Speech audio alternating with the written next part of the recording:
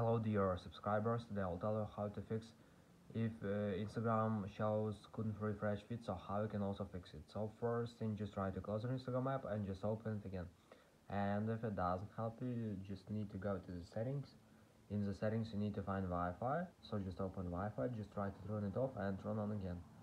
So after you can try to open cellular data, just try to turn it off and turn on again. So another thing you can try to restore your phone, so just go to the general, just scroll down, just tap on shutdown, slide to power off, wait for a second and just power your phone again, so just simple restore your phone. So thanks for watching, have a nice day, subscribe to my channel, hit like and bye.